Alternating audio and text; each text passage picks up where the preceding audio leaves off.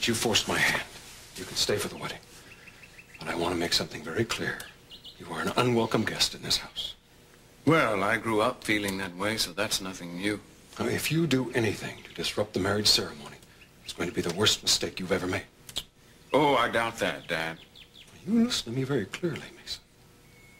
Because I want to give you a little glimpse of what will happen to you if you don't do as I say. First of all, you're going to lose your job with the district attorney's office immediately. And then, you will not be able to find a job with any law firm on this globe. You will never make another penny as an attorney, and you'll lose every friend you've got in the world.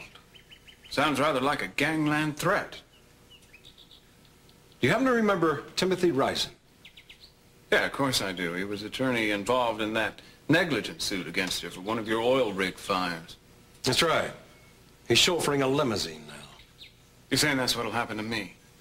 If you don't do what I tell you to and behave yourself. Because if you don't, I will break you so fast. You'll take that sort of revenge on your own son? Oh, yes. And worse. I've only just disinherited you.